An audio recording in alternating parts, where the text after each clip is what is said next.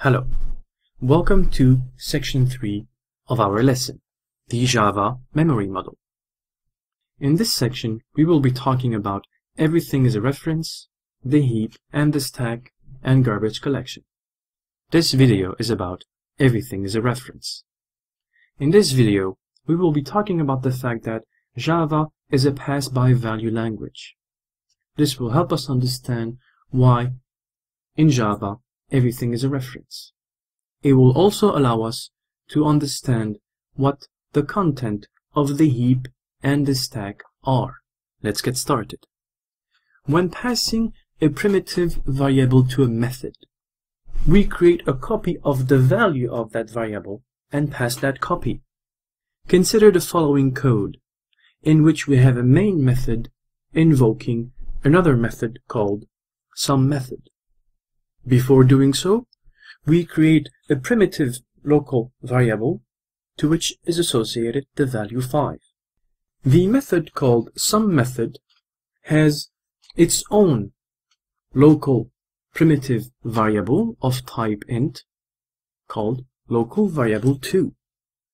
And since we pass local variable 1 to that method, what happens is that the value of local variable 1 is copied and passed to local variable 2. When SUMMethod is invoked, we have not one, but two primitive variables, local variable 1 and local variable 2. They each live separately in their own methods. Do not forget, a local variable is created within a method. The changes we bring to local variable 2 will not affect local variable 1. It will have its value changed from 5 to 7, followed by which it will be outputted to the console.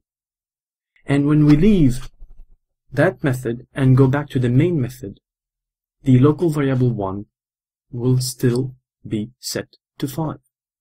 Let's run this code.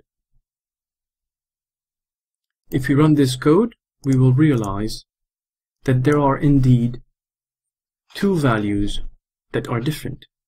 Local variable 2 has received a copy of the value associated to local variable 1, but has been changed and set to 7.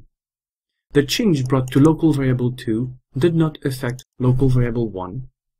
That, even after we invoke SUMMethod, is still set to 5. Let's consider what happens when it is about reference variables.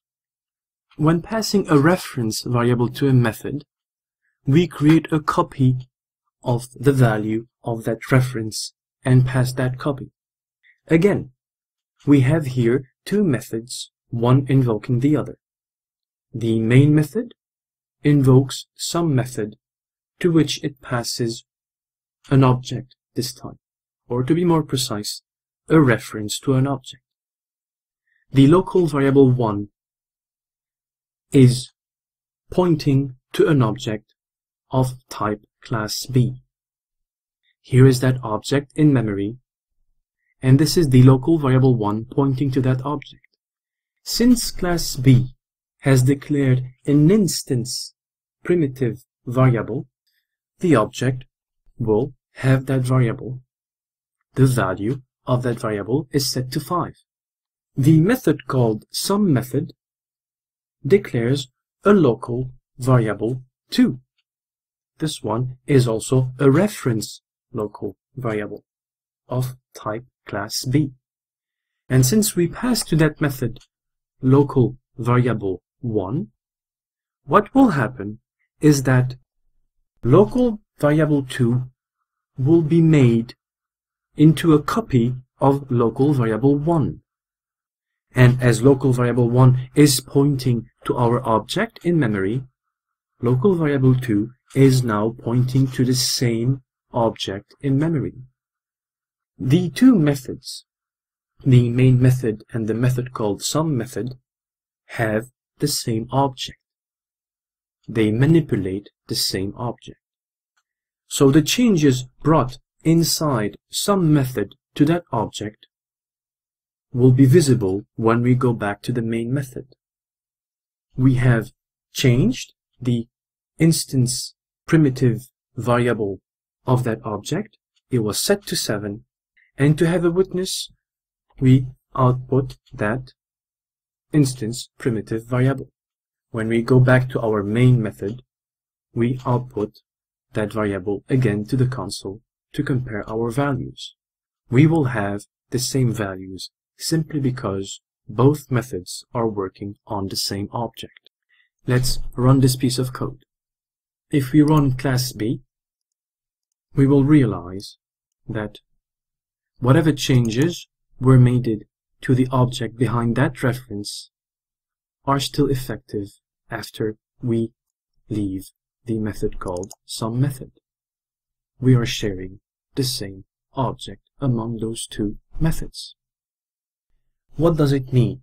It means that a Java program is a set of objects being referred to by a set of references that are shared among methods and passed from one method to the other. We have said in previous videos that in Java everything is an object. It is also true to say that in Java everything is a reference. When we pass primitive variables, we copy those variables. However, when we pass reference variables among methods, we share those references. Methods share references in Java. In Java, everything is a reference and everything is an object. Having said that, we are getting closer and closer to understand what are the constituting block of a Java program. These blocks are the stack and the heap. The stack is made of methods that enter the stack as they are being invoked, and these methods will have local variables. So methods and their local variables go into the stack. This stack grows as more methods are being invoked.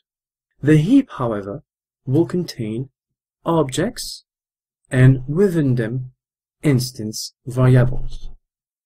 These are the heap and the stack, and these are what stand behind a Java program being executed.